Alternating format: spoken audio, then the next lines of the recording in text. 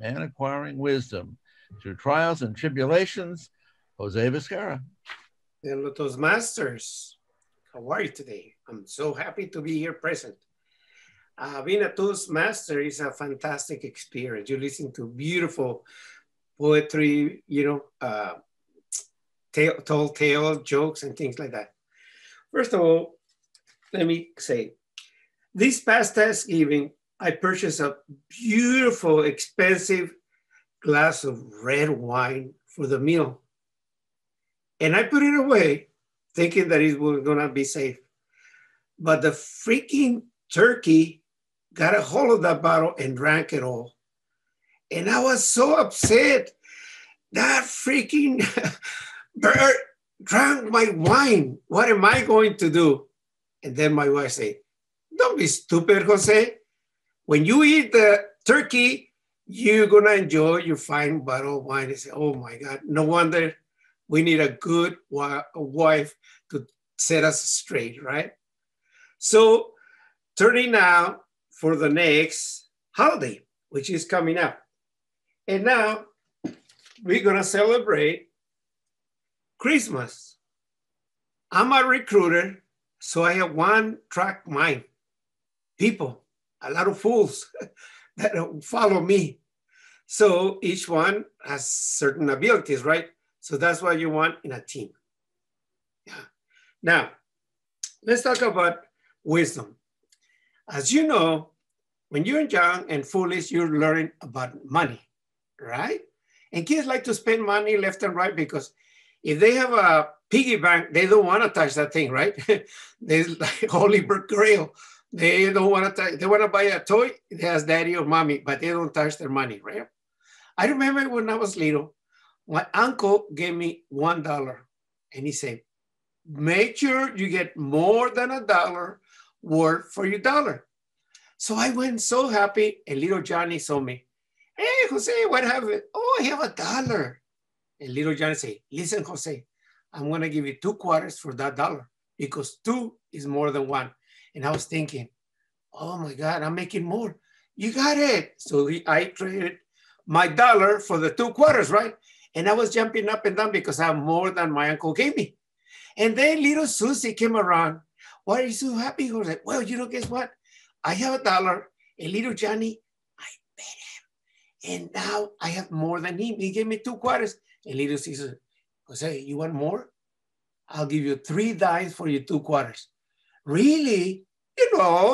3 is more than 1, right? And I was thinking, yeah, I get more. Okay, I'm so happy. So I took my 3 quarters and I was so happy. Oh my God, I'm making more. I had 1, now I had 3. Oh my, I'm winning.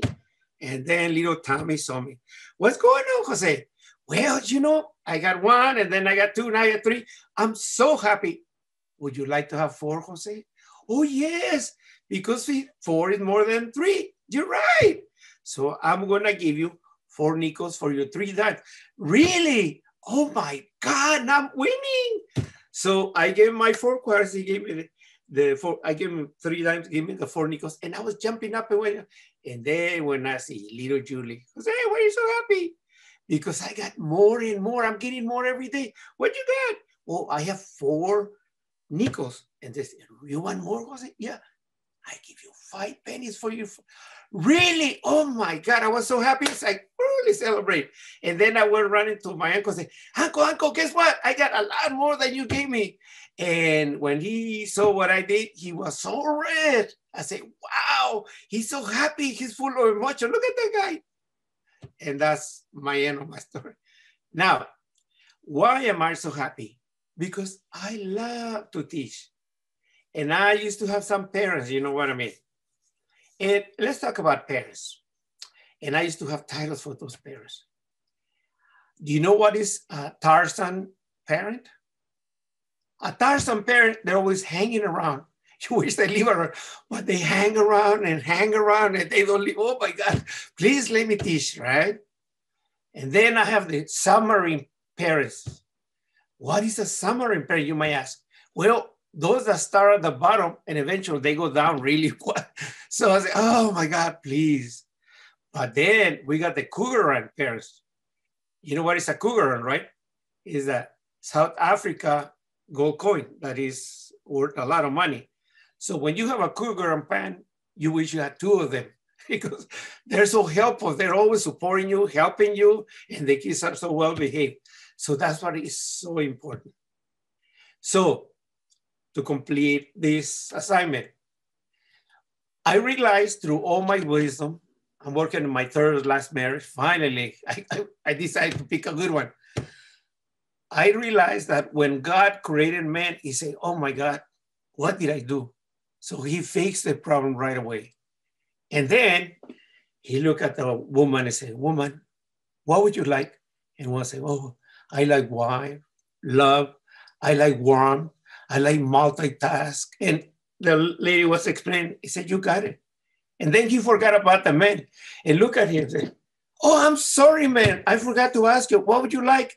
And the only thing that I left for you is ego. And the man say, that's all I need.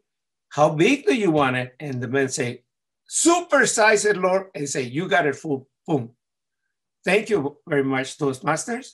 Fellow Toastmaster, it was a pleasure being here. Thank you.